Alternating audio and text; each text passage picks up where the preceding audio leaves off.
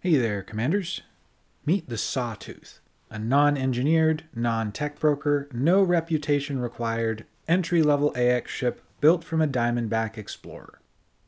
I call this a zero-grind build, something any player can throw together quickly using only their credit balance. It's an ideal starting point for new players who want to try out AX combat on the cheap to see if they like it, without needing to sacrifice engineering materials for the experience. The Diamondback Explorer isn't widely known as a combat-focused ship. Most buy one for exploration, where the ship has excelled from the very beginning of its career. However, the DBX has a capacity for thick armor and strong weapons that make it a compelling threat. It's the only small ship to carry one large and two medium hardpoints. This is important because, at the time of writing, the only AX weapons available in the size 1 hardpoint are Guardian variants. There are no size 1 human AX weapons on the market, which means that most small ships can't carry full AX loadouts without using Guardian technology. This means the Diamondback Explorer has quietly found itself in a unique position. It's cheap, readily available, makes a great hull tank, has excellent jump characteristics, and all its hardpoints are mounted along the center line. It's a good starting point for a combat ship, and even without engineering, can cover large distances quickly. The DBX does come with some important trade-offs to consider. Without engineering, the Diamondback is pretty slow. Though it does accelerate quickly, you won't be outrunning any Thargoid interceptors. The cockpit canopy is massive, meaning that it's pretty easy for a few well-placed shots to vent it. Maneuvering thrusters are somewhat lackadaisical compared to the mains, so it's a ship that very much prefers to be led by the nose, rather than side-strafing. Military-grade composites are the first choice for all AX combat, providing the same hull enhancement as other, more expensive hull armor options, but at a lower price point. Finding this armor can be difficult for new players, so be sure to leverage Inara in order to save time. Power plants are a point of flexibility here, with both A-rated and B-rated being viable choices for this build. An A-rated power plant is the most efficient, and makes the most power. B-rated plants are much cheaper, make a little bit less power, are slightly less efficient, but are more durable, making them more resilient to all forms of module damage. I prefer A-rated on this build because it leaves the door open for more upgrades later. Even though this build does not call for engineering, it is not difficult to add engineering later on should you decide this build is a keeper. The DBX feels its thruster package more than one would expect, so A-rated thrusters are best, though B-rated are adequate if you find yourself on a tight budget. Should you decide to come back later and engineer them, an A-rated thruster will elevate the DBX to the high 400 meters per second boost range, with grade 5 dirty drive tuning and drag drives experimental. The DBX is a prolific jumper. Without any engineering, this ship gets most of 30 light years per jump, using the 5A frameshift drive. I highly recommend using an A-rated drive for this ship if you are a new player. Acquire it early in the process if possible, since it will make collecting everything else go much faster. Life support can utilize A, B, or D-rated modules, but I recommend A-rated life support for the Diamondback because its large canopy is more vulnerable to direct fire and can be destroyed quickly. 25 minutes is plenty of time to find a friendly port, even offering some loiter time after canopy failure to finish close fights. Because human AX weapons don't draw a lot of power, there is a lot more flexibility in capacitor selection. A-rated capacitors are still the best choice here, but if your budget is tight, a B-rated capacitor still has enough grunt for heavy lifting. Just be sure to upgrade it for an A-rated unit later on if you plan to engineer this ship or add Guardian weapons. I use an A-rated sensor package for this build. Plenty of AXI rigs run D-rated sensors to save weight and power for speed and attack damage. This is not a compromise I like to make, and since we have the power headroom, an A-rated sensor package is my recommendation, as it can help make up for our slower base speeds with longer sightlines. The fuel tank does not need to be modified or downsized. For fighting Thargoids, there are two general directions ships can lean. One is to adopt heavy shielding and deal more damage than you absorb. The other, known as cold orbiting, involves masking heat signatures as much as possible to avoid damage between well-timed, high-speed attack runs. Without engineering, it's difficult to build up enough shielding for an effective damage tank. So we're going to lean towards a shieldless cold orbit build. Cold orbiting builds greatly simplify the optional internals layout. We'll be using D-rated hull reinforcement packages all the way down, except for the size 1 internals, which will be module reinforcement packages.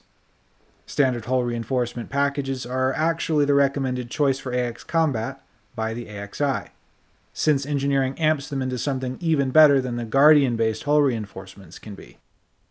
So we already have a strong foundation for the future. Even if you plan on trading up to a different ship, engineering hull reinforcement packages is still a good idea, since they can easily be moved to a new ship when needed. Weapon selection here is simple, with only 2 human AX weapon types to pick from, multi-cannons and missile racks. There are dedicated videos about each of these weapons which you can review later on, but I'll go over a few essentials about them here for convenience. Enhanced AX multi-cannons are available in turreted, gimbaled, and fixed mounts. AX multi-cannons are the most flexible, forgiving, and easy to use, with the fastest moving projectiles in the entire game. They draw very little power, impart minimal heat, and maintain high accuracy at longer distances than even an engineered long-range multi-cannon is capable of. Since the Diamondback is small and maneuverable, a turret isn't really necessary for any application this ship cares about. Gimbals offer much better fire control and do more damage than turrets. I recommend installing a size 3 gimbaled multi-cannon under the nose of the Diamondback. Fixed weapons are possible, but the damage increase gained is minimal compared to the gimbal. Newer players will find a gimbal greatly increases applied damage compared to fixed weapons, and will make them more effective pilots against scouts and interceptors. For the size 2 hardpoints, we have 2 options. 2 additional gimbaled multi-cannons, or 2 fixed AX missile racks. In the test footage you see here, I'm using full multi-cannons. This configuration makes the Diamondback more effective against scouts at the cost of exertion damage capability against interceptors. Exposed interceptor hearts wither quickly with this configuration, though you will need to pour on the bullets in earnest to get a heart out, or rely on the assistance of other ships. Adding 2 missile racks grants 128 rounds of hard-hitting exertion damage, at the cost of needing more time to kill hearts and scouts. Even with enhancements, the missile rack lacks the shot speed to effectively deal with maneuvering scout ships, so fitting missiles means being careful about large swarms of scout ships. I've opted for a full multi-cannon loadout for this build, and recommend it for new players, since it's much easier to use. Any ship intended to fight Thargoids needs to have a shutdown field neutralizer. Thargoid combat zones are rich with potential threats, and will experience multiple shutdown pulses over an encounter. Getting caught in one unprepared gives hostile ships free damage that can turn an engagement sour very quickly. Since we are using gimbaled multi-cannons for this build, an enhanced Xenoscanner is critical, as it enables accurate sub-targeting of Thargoid interceptor hearts. Without it, your only option is manual aiming, which is not an effective strategy for this weapon. The remaining 2 utility slots hold 2 heatsink launchers, which will be responsible for dumping the heat required to hide from Thargoids and discourage aggression when retreating from hostile interceptors. The Sawtooth can handle itself well against threats you would not normally consider. This build, with some assistance from local NPC pilots, can kill a Cyclops interceptor. It takes patience, a realistic understanding of your abilities, good timing, and situational awareness. But the Diamondback Explorer can complete the first 2 stages of a port defense operation over the course of an hour. Most of this contribution was screening scouts for the larger NPC ships, preventing them from getting distracted or destroyed while attacking the interceptors.